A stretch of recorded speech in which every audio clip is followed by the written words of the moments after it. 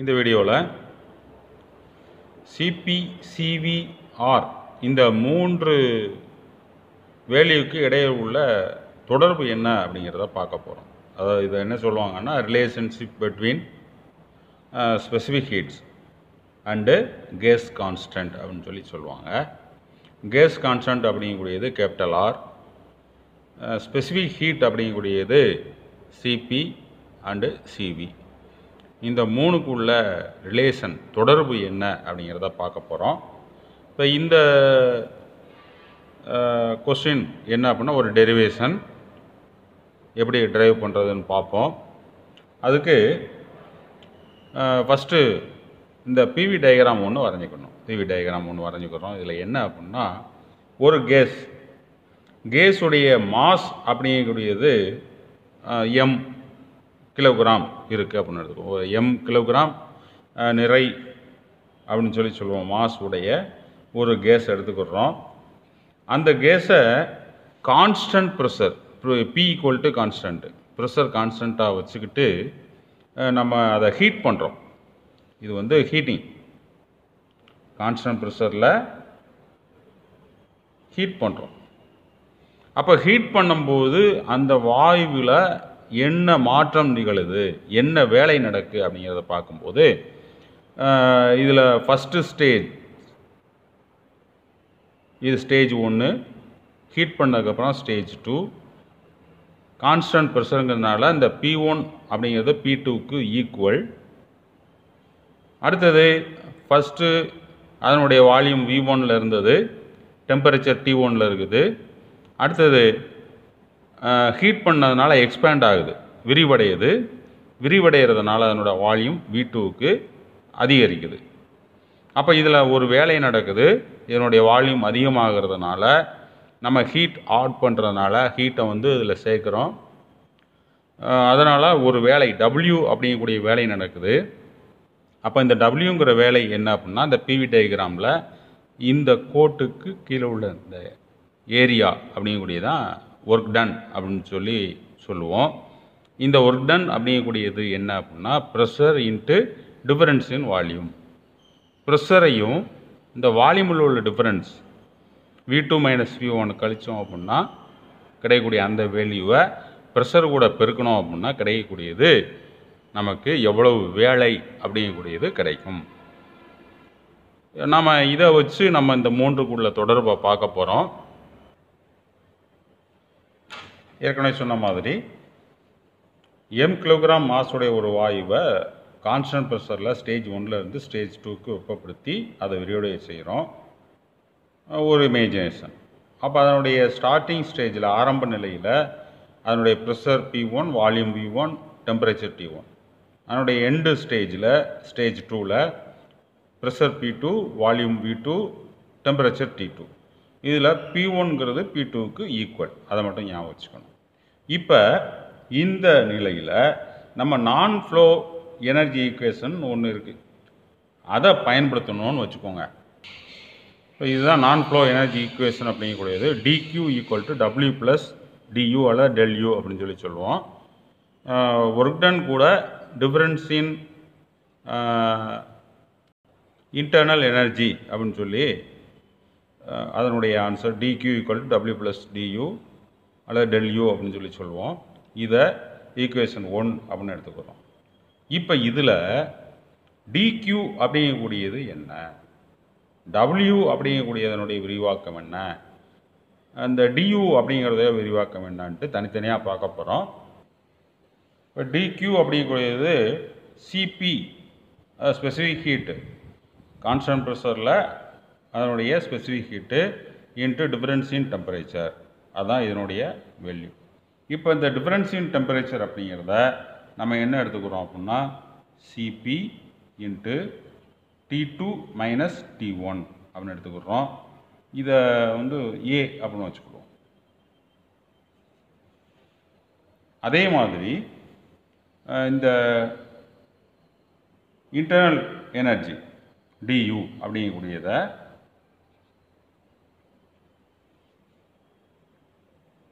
CV into DT அப்படின்னு எழுதலாம்.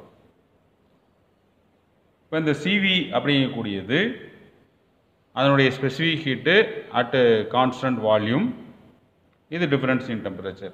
இது அதே மாதிரி CV into T2 minus T1 அப்படின்னு எழுதலாம். இதை நம்ம பி அப்படின்னு எடுத்துக்கணும். இதே மாதிரி W அப்படிங்கக்கூடியது என்ன, இந்த சைடு எழுதிக்கிடுவோம்.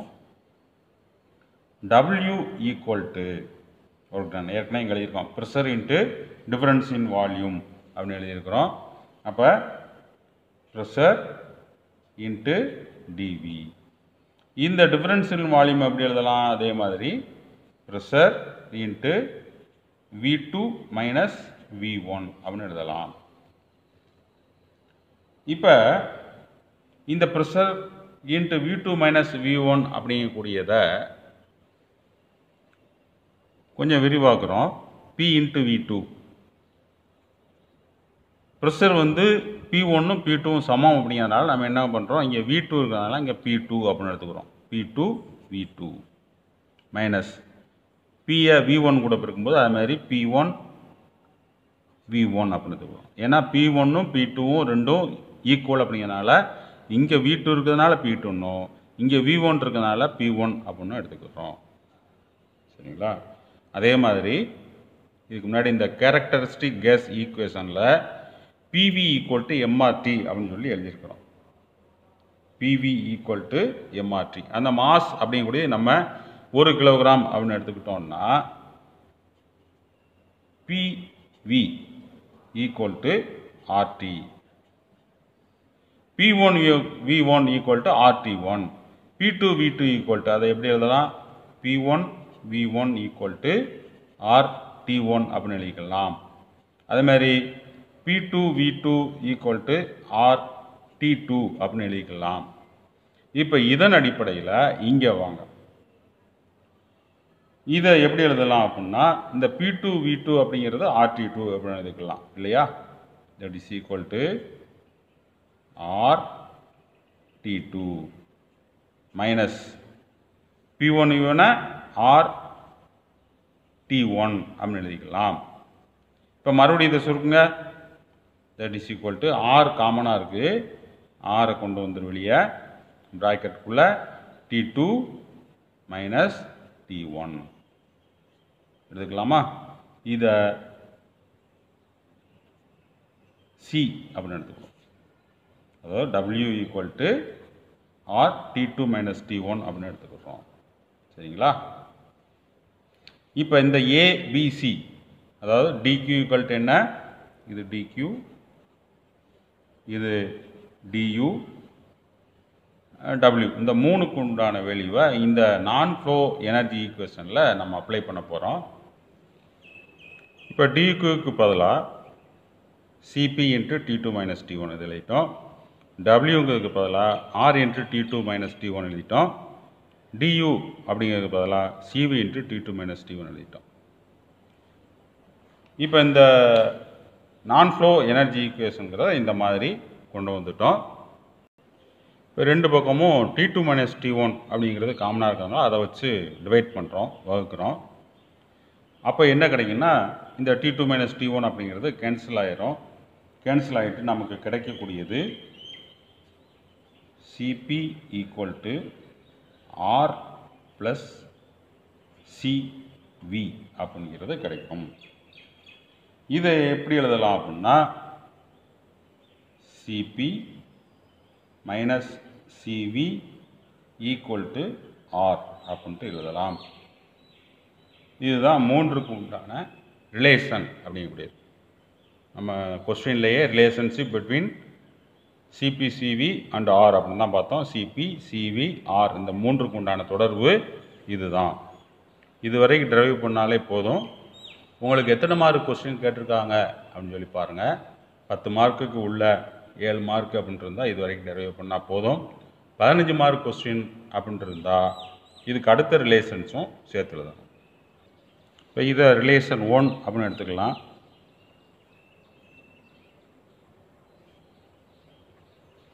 இப்போ அடுத்த ரிலேஷன் பார்க்கும்போது நமக்கு தெரியும், ஏற்கனவே தெரியும்.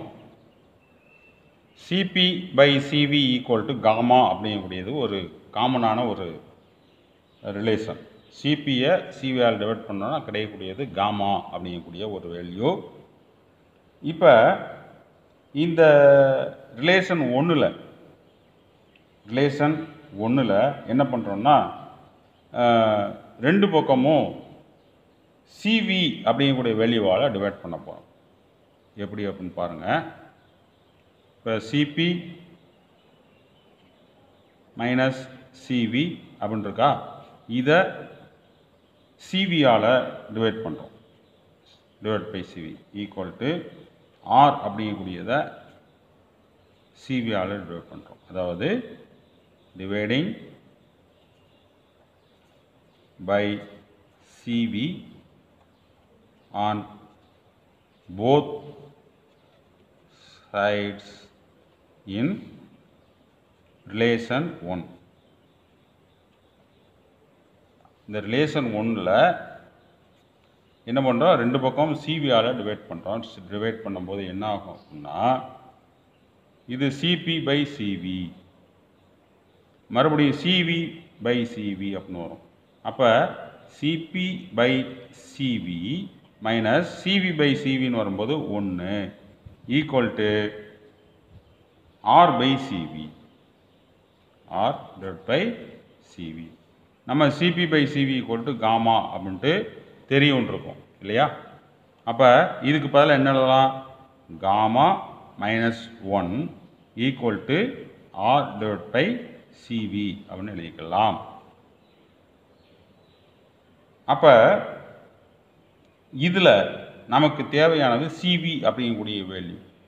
அப்போ சிவி ஈக்குவல் டு என்ன, சிவி கொண்டு வாங்க, R divide by gamma minus 1, gamma minus 1 அப்படிங்கக்கூடியது சிவியோடைய value. இது relation 2.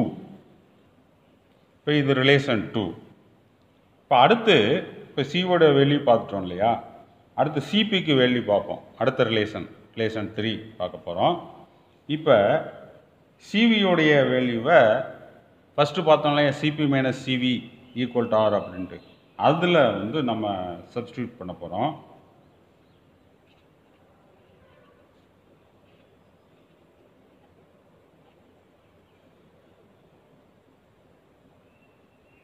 CP minus CV equal to R அப்படிங்கக்கூடியதில் substitute பண்ண போகிறோம், பிரதியிட. அப்போ சிபி மைனஸ் சிவிக்கு பதிலாக R divide by gamma minus 1 equal to R அப்படின்னு வரும். இதில் சிபியை மட்டும் இந்த பக்கம் வச்சுக்கோங்க, சிபி ஈக்குவல் டு ஆர், இந்த மைனஸ் அப்படிங்கக்கூடிய வெளியே அந்த பக்கம் போகும்போது ப்ளஸ்னு வரும், plus R divide by gamma minus 1 அப்படின்றோம். அடுத்து இதை என்ன பண்ணுறோம் பாருங்கள், இந்த சைடு ஆர் இருக்கா, இதுக்கு கீழே இந்த காமா மைனஸ் 1 கொண்டு வர போகிறோம். தட் இஸ் ஈக்குவல் டு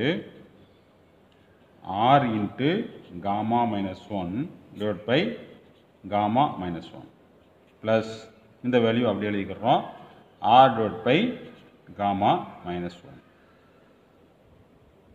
அதாவது இந்த வெறும் ஆருக்கு கீழே காமா மைனஸ் 1 கொண்டு வர்றதுக்காக, ரெண்டுக்கும் ஒரே டிவைடிங் கொண்டு வர்றதுக்காக கொண்டு வந்திருக்கிறோம். அடுத்து இந்த ஆரை வச்சு இதை பெருக்கும்போது ஆர் காமா, இதுக்கு அடுத்தது இது என்னாகும், ஆர் இன்ட்டு காமா மைனஸ் 1 பெருக்கும்போது மைனஸ் ஆர், சரிங்களா, divide by gamma minus 1 plus R divide by gamma minus 1 இப்படி எழுதிக்கிறோம். இந்த ரெண்டையும் சேர்த்து எழுதும்போது என்ன ஆகும் அப்படின்னா R gamma minus R plus R divide by gamma minus 1. இப்போ இந்த மைனஸ் ஆரும் ப்ளஸ் ஆரும் கேன்சல் ஆகிருமா. அப்போ நமக்கு பேலன்ஸ் இருக்கிறது R gamma divide by gamma minus 1 அப்படிங்கிறது பேலன்ஸ். அப்போ சிபி ஈக்குவல் டு இந்த value. therefore CP equal to R into gamma divide by gamma minus 1 அப்படிங்கக்கூடியது prove. இது relation 3. இது ரிலேஷன் 3. இது ரிலேஷன் 3. நம்ம first relation CP minus CV equal to R அப்படின்னு சொல்லி பார்த்தோம். அதுக்கடுத்து second relation CV equal to R divide by gamma minus 1 அப்படிங்கிறத பார்த்தோம். இப்போ third ரிலேஷனாக CP equal to R into gamma divide by gamma minus 1 அப்படிங்கிறத பார்த்துருக்குறோம். இந்த 3 ரிலேஷன்ஸ் ஃபஸ்ட்டு ரிலேஷனோட நிப்பாட்டி வச்சு அப்படின்னா கூட போதுமானது தான். அவங்க அதிக மார்க்குக்கு கொஸ்டின் கேட்கும்போது 10 மார்க் 15 மார்க்குன்னு கேட்கும்போது இந்த எக்ஸ்ட்ரா ரிலேஷன்ஸும் சேர்த்து நீங்கள் எழுத வேண்டியிருக்கும். ஈஸியாக இருக்கும்னு நினைக்கிறேன். நீங்கள் திரும்ப திரும்ப இதை எழுதி பார்க்கணும். எழுதி பார்த்தா தான் உங்களுக்கு மைண்டில் செட் ஆகும். எழுதி பார்க்காம வெறுமனே மனப்பாடம் பண்ணக்கூடாது.